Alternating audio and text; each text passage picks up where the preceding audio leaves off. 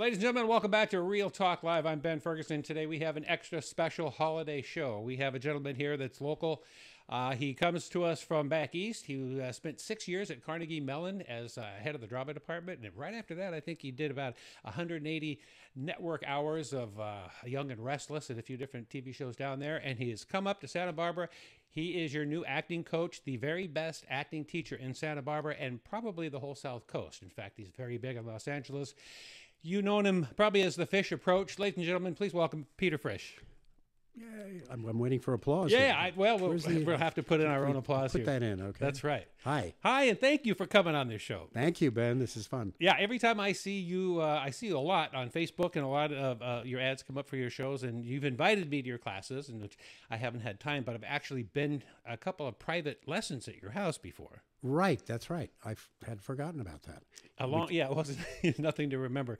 I think a long time ago, I was just getting into acting, and I had a monologue, and I freaked out, and I had to do it in like 3 hours, and I went online, and I found you, and you said, okay, come over to my house, and I remember I showed you the script, and you said, first of all, the first thing you need to do is get rid of the script. I'm like, I got 3 hours, and I have to say word for word, because the script wasn't very good. But anyway, you allowed me to just do it in your living room, and it worked out. Yeah, well, it's in L.A. You have to do it off book, as we say. Whereas in New York, generally you carry the book during an audition.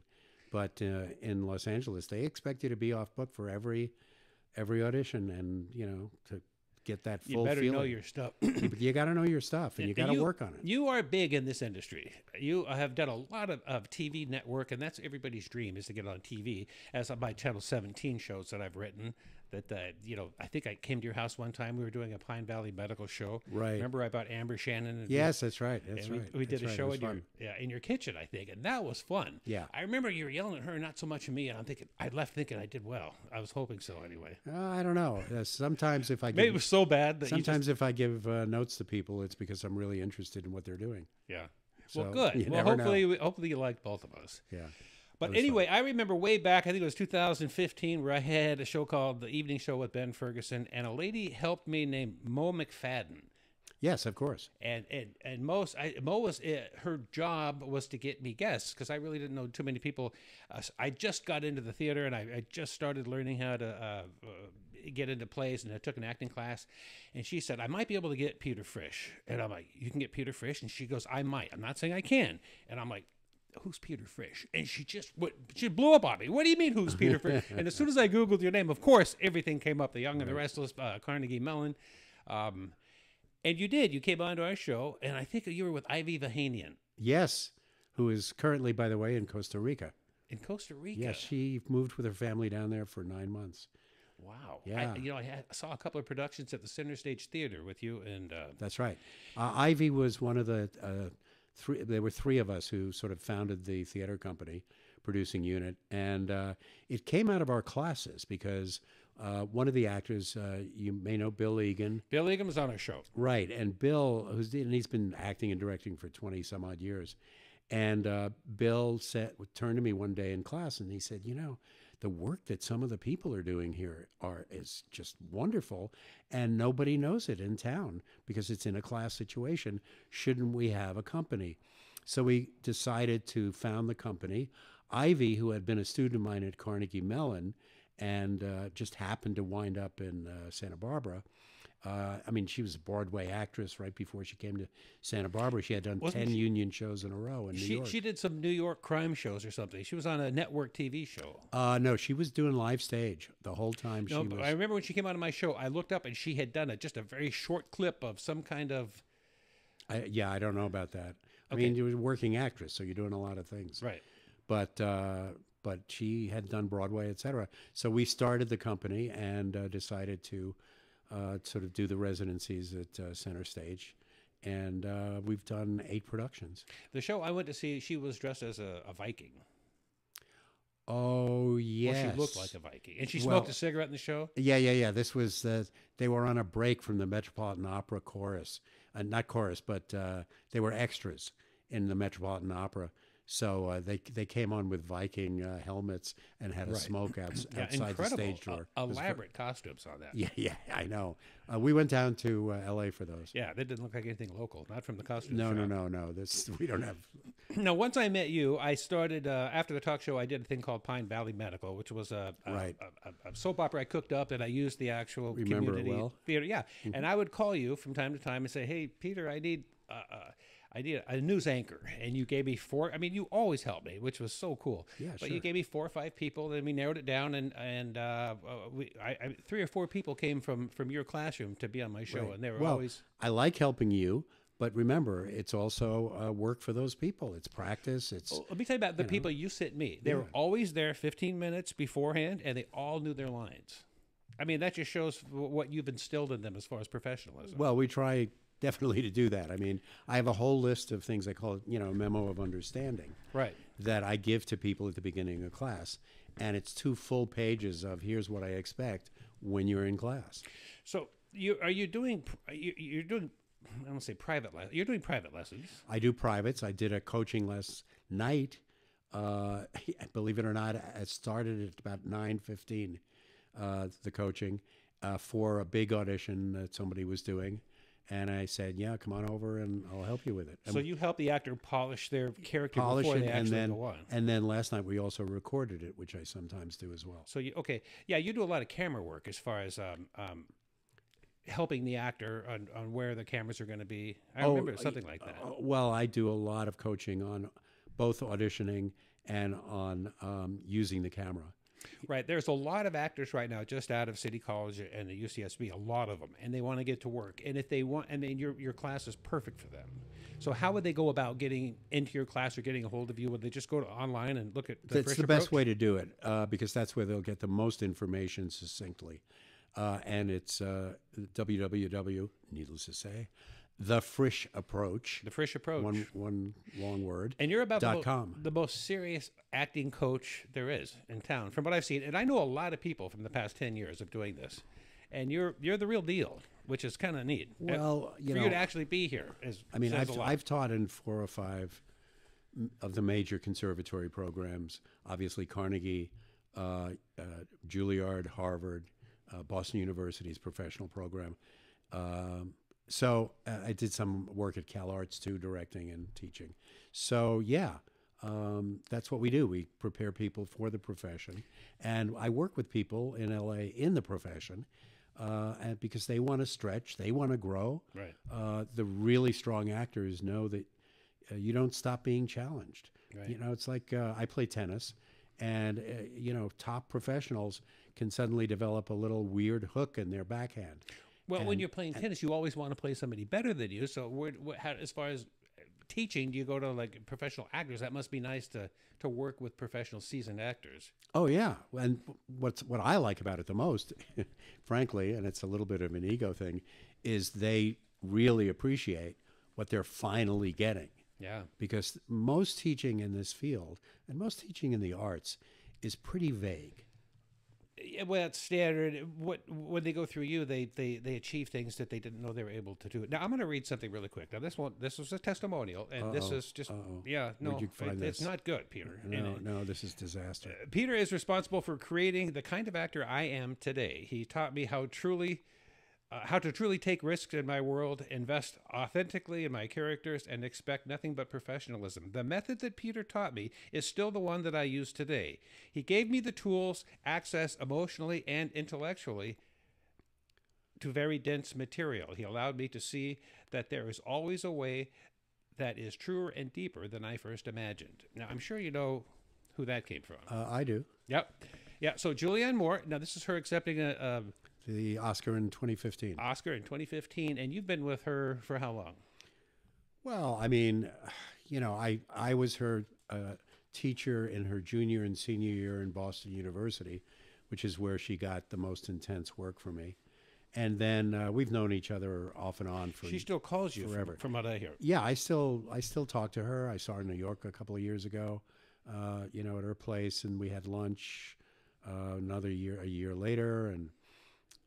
Talked to her recently because, I have a book coming out probably in February. What's it called? It's called The The Transformational Actor. The Transformational Actor. And the subtitle is Innovative Approaches for the 21st Century Rehearsal and Performance. So when you have the book, obviously, you'll come back. Maybe we'll have a talk show by then. Yeah, sure. Yeah, good. But she consented to write a quote on the book for the cover after reading part of it. So, yeah, she appreciates you. Now, I also read that you've done 160 different productions in New York. Has New York ever called you and say, hey, Peter, can you come out for 8 weeks? Well, if they did, would you? You have to understand that a lot. Well, it depends what it is. Depends on what you're doing here too. And it depends what I'm doing here. If it's long enough and if it's in advance, and you know, I'm not gonna. Is it big money if they want to get somebody like you out there for 6 to 8 weeks? It depends what it is. If it's TV film, it's pretty good money. Right. If it's stage, no. But a lot of times I'm asked to teach and teach workshops. I have a sort of workshops to go thing. So I've done a lot of workshops in San Diego, up in Tahoe, that sort of thing. So you're on tour sometimes. I'm kind of on tour with my workshops from time to time. I don't know if this is going to work, but do you recognize these people? You're going to force me to put my glasses on. That's all right. Hold on. I don't know. Let me say a name. J.T. Hellstrom. No. I tried to find. They in my time? I don't. Well, I tried to find a couple of episodes that you actually was the producer on, and I went to your. Oh yeah, that's Malcolm. Yeah, absolutely. So you remember working with these Shamar had just left the show about 2 weeks before I got there. Christoph, oh, that's so sad. He died, Christoph. Oh, I didn't know that. Yeah, he did. Yeah, we did a whole thing, but what a great guy he was. He was a terrific guy. That's fun working with television, I think. It was enormous fun. When I had so much fun doing it. And, you know, in terms, I was producer on it. But the thing that most people don't understand is on these shows where you have to put 45 minutes in the can every day, you have multiple directors. And on a lot of episodics, you have multiple directors as well. So we had about 3.5 directors on contract, meaning that one was both a fill-in and did occasional shows. And they don't know what's going on. All they have is the script as far as the storyline, you mean? Yes. They have the script for that day. They don't, I mean, they have the history in a fabulous way, but they don't know what's going on. So it gives the producers more power. I was going to say, they're doing that for a reason. What? Are they doing it that way for a reason? And no, they're doing it because it's so much work to prepare an episode. You can't prepare one every day. No, I mean the people who are actually, they don't know the whole storyline. Right. They're not supposed to, right? Are they just supposed to focus in on what the story is for that day? Yeah, I mean, they know obviously the backstory. They know the history of the characters, and they're just getting the latest updated day for their work. So the actors have to be extremely professional. I saw a clip from Malcolm, and he was saying that if he was doing a movie or something, they would take maybe 3 days on doing this 10-minute scene, where here they just do a 30 minutes. The average in one feature is about 2 minutes a day. Yeah, 2 minutes in the can. On the soap, we put 45 minutes in the can a day. So we're working, what is that, 20 times faster than a feature. Have you ever had an actor that just didn't quite know their lines? Or I'm always amazed, and I was always amazed. These people would get the script 6 o'clock the night before, and they would spend the evening learning 20, 30 pages. It's amazing. And what was so fascinating about it is that at the end of the day, I experimented once after about 2 months on the show, and I went up to a couple of the actors and I said, okay, I'm going to give you cues. What's your next line? They had no idea. They didn't even remember the scene. They learn the lines. They've trained their brains to learn the lines for that moment, and then they completely forget everything that, it's quickly in, quickly out. Yeah, because that's the routine of the show. Yeah. But I've always been impressed. And no, everybody knows their line. There were a few older character actors because, it's harder to keep the memory going when you're older. Any cue cards? Yes. Yeah, they had a couple. And some were very good at, I don't think so. And they would turn away and they would look at the card and come back. And you would have no idea. It would look like they were just angry or something. Yeah. But there was one who I will not mention, now deceased, unfortunately. Well, then mention him. Was it a bad thing? No, it was an older woman. She was the head of the I clan. can picture her. She always had a drink in her hand. She was, kind of an Earth Mother type. All right. Anyway, and she was very funny because she made no bones about looking at the cue cards. Was that right? It was like, you don't like it, fire me, you know? And she would look at the card, and she would talk to the card and say this to the card, and then she would look at the character. Was it obvious? Yes. Yeah.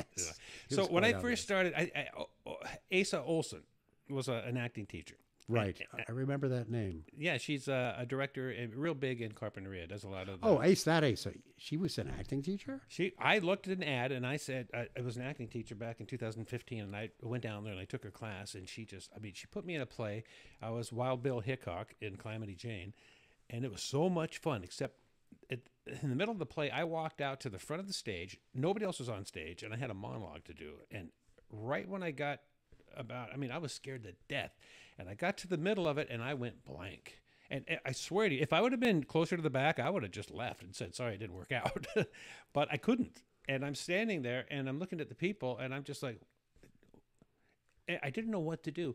And all of a sudden, everything came back, and I continued, and I finished. Right. So anyway, I got through the show. This is, I think, my very first show. And I walked out afterwards, and one of the gentlemen said, hey, really great performance. One thing I might want to mention, kind of a large gap. kind of a large pause. And I'm like, sir, that wasn't a pause. I was looking at ways to run. I didn't know my lines, but it came back to me. But that was the only time that really freaked me out. I had a very similar experience, which is an amazing story when I was 15, but I don't think I'll have time to tell the whole story. But it was... Give us a piece of it. Well, the piece was that I was at a Strong Equity Theater, which is the Berkshire Theater Festival, and I was an apprentice. And I was 15, but, I could act already. Yeah. But I could act. And I had this monologue in the second act. It was like my big thing. And it was supposed to be funny. But I never quite understood it. I didn't understand what the joke was, so I had memorized it by rote. And on opening night, I came out there. There were two people, including Arthur Miller's sister, was Joan Copeland, a wonderful, wonderful performer in person, was the head of she was there. And another Broadway guy was the actor, and I was supposed to be his valet. So I come out and say, sir, the whatever is ready. And he says, oh, Joseph, I hear you're getting married. And I have this monologue about the marriage, which basically ends with me saying that I don't really like her. It's a very queer, odd, piece. But I didn't understand the progression or the joke. So on opening night, because I didn't really fully understand it, I opened my mouth and I realized I had no idea where I was, what time it was, what I was doing in exactly the feeling I had. Exactly.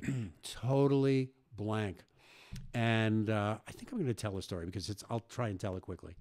I was hysterical. Yeah. I mean, I didn't come back for the curtain call. I wept profusely and ran up and down the Berkshire Hills for the entire time. And finally, at 2 a.m, literally 2 a.m, I'm like 5 miles from the residence. And I think, okay, all right, if I'm going down in the morning, if they'll let me do this, and they'll probably fire me because obviously they can't afford that again, I will come back and figure this out. The next morning at 9:30, I went down to the Playhouse. The director was there, and I apologized profusely. And I said, I am so sorry, but if you're willing... So you jammed in the middle of the performance. Oh, I was... You were gone. You were like I was about to I was gone. Okay. What I did was I completely was gone. And he said, so, Joseph, tell me about her. And he kept cueing me. And I just nodded, and I backed away. I backed off to go backstage. I just nodded and smiled. I had no idea what the hell I was doing. Wow. It was really fun. So I went to the director, and I said, if you will work with me, I don't understand the text. I think that's why I went up, why I forgot the lines, and all of that. He said, all right, I'll give you one shot tonight. So I thanked him profusely. He had no Yeah, no kidding. No, he didn't have to do that at all. I thought he would say no. And I started to work on it. That night, I got through it. I got a little titter at the end, and I got a little more confident. And night after night, I got confidence in 1 week stock. And then by Friday, I owned the audience. I knew every in and out. I learned about comedy timing. In 1 week, it was the biggest lesson I've ever had in this field. And it was Friday night. And Saturday night, Joan Copeland came to the theater and said, "Oh, my brother is here, Arthur Miller. He's going to be watching the show tonight." And we all went, "Oh, wow, how exciting." Arthur Miller, the great American playwright and all of that. So we did the performance. I just nailed it. I had so much fun doing it. You really can control an audience. And I learned that in that 5-day period. And, got a huge laugh on the last line. There's nothing better than an audience laughing at So, your stuff. yeah. So afterwards, I hear a knock on the dressing room door after the curtain call. It's not Arthur Miller. No, but Joan Copeland comes in. And she said, "Peter, I just wanted to tell you that my brother said you were his favorite thing in the show." And that's something. So that was one heck of a week from complete panic on a Monday to triumph with one of the greats of the American theater saying I was the favorite thing in a show, which was all professionals. Yeah. Now that is a story. How much time do we have? 10 minutes. Good. I wanted to mention, so we're gonna play a game here. One of the prizes is a hoodie that says, "Dude, you're making a scene." Now, it was a pilot kind of... You're doing some kind of game show thing? Yeah, What is so that? a game show and I did a couple episodes real rough, and I'd love to get into it again. But let me just tell you, find out what your thoughts are. Okay. So I had 2 contestants, right? They came on. I had 4 actors. My problem was they're actors, not improv people, but 4 actors.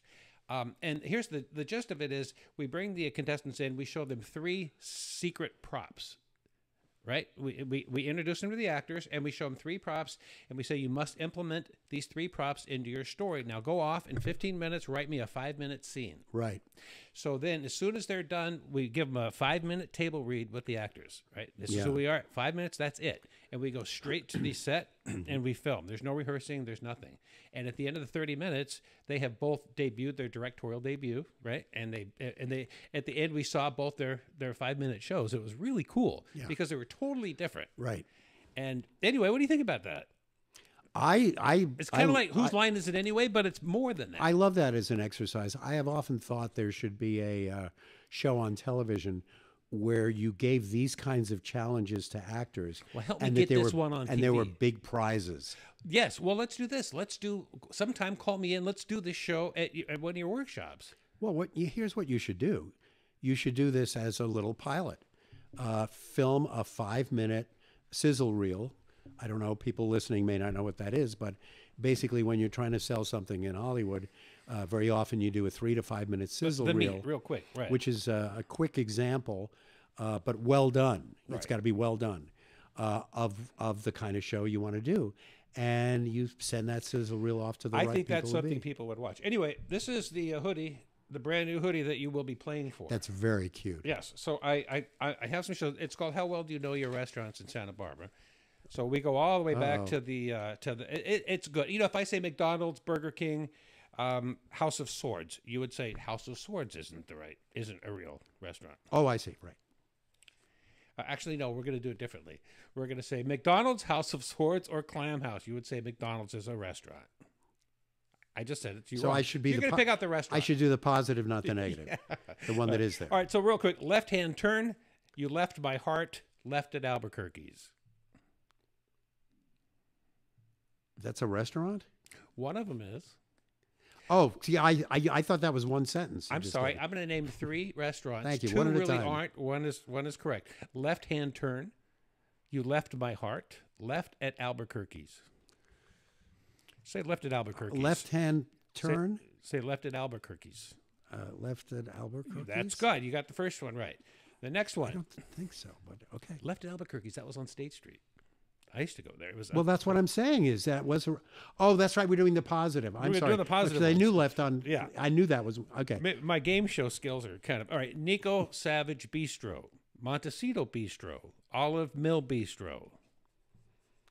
The one that is. Let me, Montecito, no, Olive Mill. Olive Mill. Yes. You got it right. I know it wasn't the You know, first Randy one. Rouse came the other day, Yeah. and the mayor-elect, he got everything. He answered every question. I was giving him stuff, on my table. As he was walking to his car, he won everything. Well, if Randy, I mean, of all people, I suppose with the Paradise. been a restaurateur Right. here in town for 30 years. Little Bit of Heaven, Little Audrey's, little known fact. Little Audrey's? That's correct. Yes. Spike's, Glendora's, or Nolita. Now this one was in Goleta, so Spike's, Glendora. just say Spike's. I would only probably say Spike's. Yeah, good one. Geezers, Teasers, or Pleasers. Teasers. Nice. Chart House, Blue House, Cat House. That would be a very interesting restaurant if it were Cat House, but I think it's Chart House. You are correct. We're getting to the end here. Starfish, clams, oysters. Now, this was over in Upper State Street in that parking lot. That's a tough Well, just the best name would be Starfish. It would be, but in this case, Oysters was the restaurant. Oysters. That's oh, right. wait. I'm thinking That's all right. I have one sort question of at the remember. end that you might be able to take everything.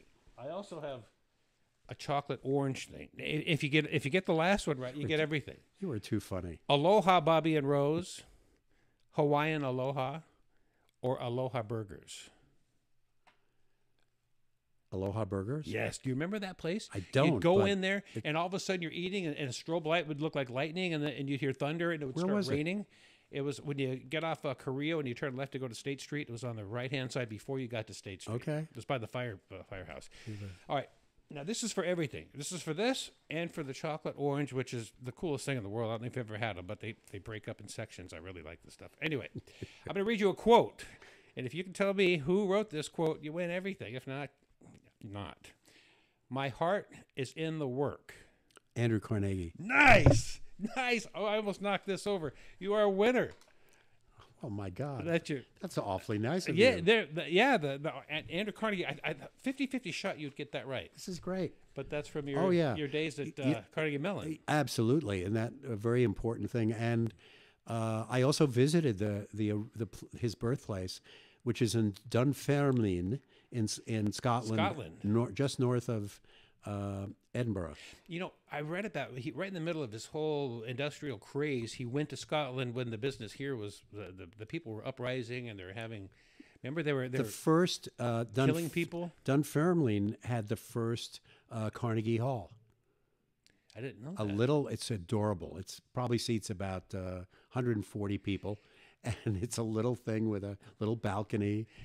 I went to Manhattan a couple years ago, and I didn't know what I was doing, but I only had 3 days there, so I took a train all the way to the top just to go to the park, and there was Carnegie Hall, and I'm like, wow, yeah, that's a beautiful. And the park's right there, but man, Let me give you an interesting observation about Andrew Carnegie. Yes. So he was born in this house, which is not in Dunfermline, but outside, probably a mile outside.